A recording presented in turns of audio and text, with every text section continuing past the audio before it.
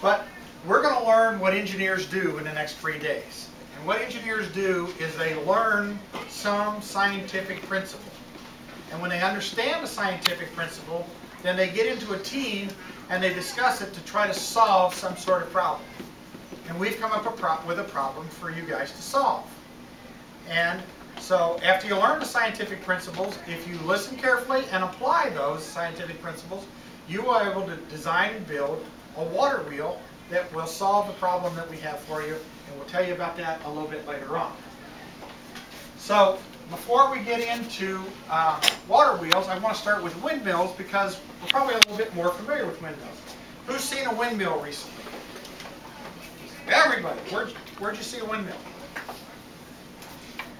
Yeah. I have like this neighbor, and then they have like this tiny one. Yeah, a little tiny one. Where'd you see one? California. On the way to California, going to Disneyland? Yeah. Everybody's seen that. What does that windmill do? It generates electricity. How does it do that?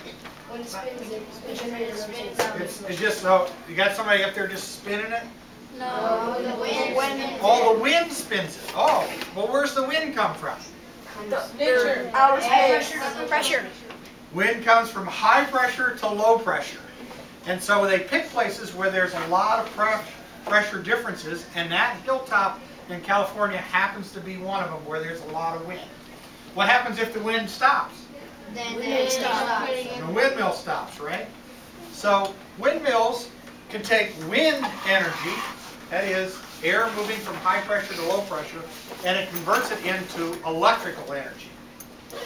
Well, several hundred years ago, there was no electricity, right? How'd you like to be living a couple hundred years ago without electricity? Not so much, huh? Matter of fact, how'd you like to go to school, to college, without a personal computer? Without a calculator? Would you like to go to college without a calculator? No. All of us did. We went to college and they didn't have calculators, man. We had a slide rule, which is a mechanical device that you have to multiply, add, divide, do cosines and sine, all the trigonometry functions. It was horrible. Let me tell you, it was horrible. I never want to go back to that. When I got out of school, right after I got out of school, about a year later, they came out with the first calculators, and we were in awe. Because electronics and electricity did so much for us. Well, several hundred years ago, there wasn't any electricity, so they couldn't make windmills that generate electricity. But some engineers were sitting around, and they knew some principles about science, which we're going to get into, and they said, we need to invent something that's going to help us do some work. So they came up with water wheels and water mills, and I'll tell you why they're mills in a second.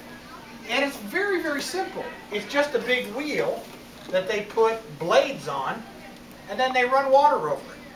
And when they run water over it, the wheel turns, just exactly like the windmill, right? Yeah.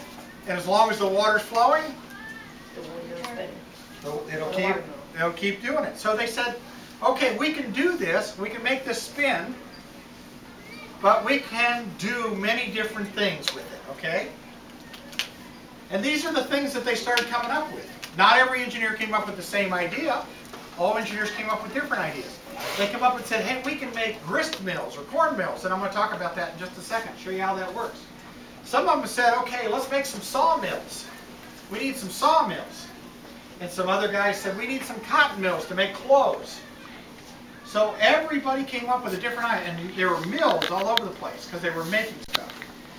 So, but one of the very first ones that came out was a grist mill or flour mill or corn mill. So now let's go back 1,000 years. And you had your little family, and it was time for dinner, and your mother said, let's fix some cornbread. How did they make cornbread like thousands of years ago? They used rocks and grinded up the corn. Right. So your mother would say, we're going to have cornbread tonight. Here's a rock. Here's some corn. Go out there and mash it, right?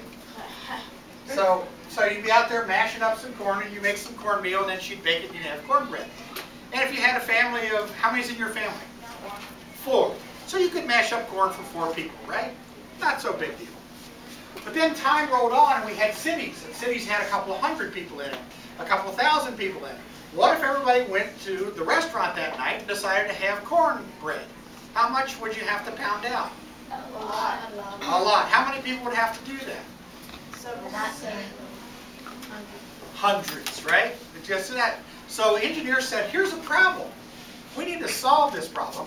So they came up with a water mill with a grist grinding in it. So here's what they did, is they took this wheel, here's the water wheel, and they put paddles on it, and they put it under some water that's flowing.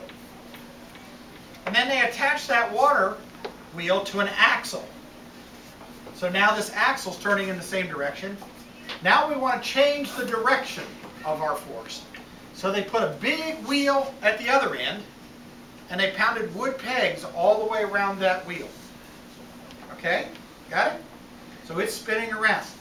Then they said, okay, let's put another little wheel right here, and we'll put slots in it all the way around in a circle. And we'll just move that right into there.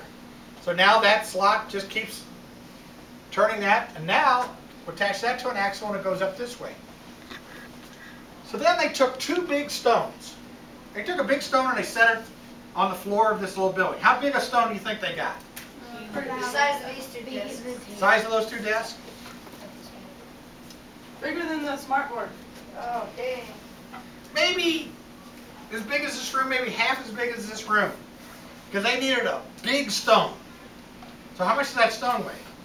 Thousands of pounds, right? So they just set that big stone on the ground and they cut some grooves in it. These engineers were having fun. They said, okay, now we got to get another big stone and set it on top of that.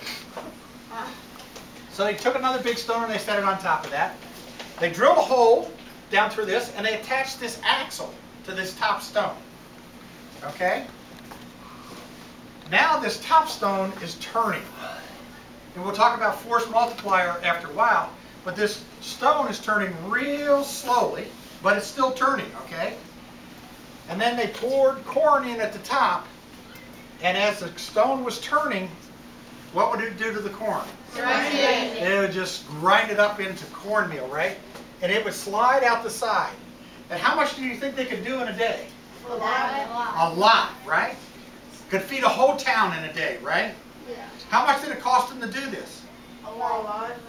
1,000, maybe 2,000. Well, how much did it cost to, once they built the building, how much did it cost to run this? Not much, right? Because they got, the water's free, right? As long as the water was flowing. So some other engineers were sitting around going, you know, those guys did the corn thing, what else can we do?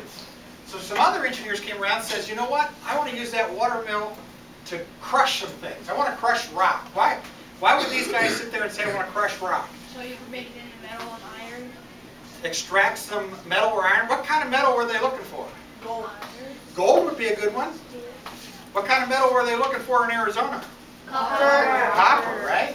So they got these big rocks and there's little bits of metal in there and they got to crush that rock down, right?